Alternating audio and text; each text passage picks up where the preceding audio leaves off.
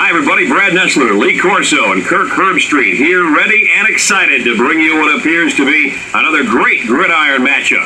If you compare these teams on paper, they really look to be pretty equal. Kirk, what do you think?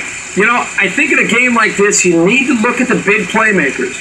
Nebraska has been a little suspect at times this year against the run, and the challenge for them will be to slow down this running attack and this running back. And I'm going to tell you something. I don't think they have the personnel to do it. That's a nice pick.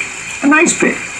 Florida can run the football against anybody, and this defense will be no different. Watch them. They'll bang them and bang them and bang them. Thanks, guys. Let's head down to the field. The two teams are lined up for the coin toss.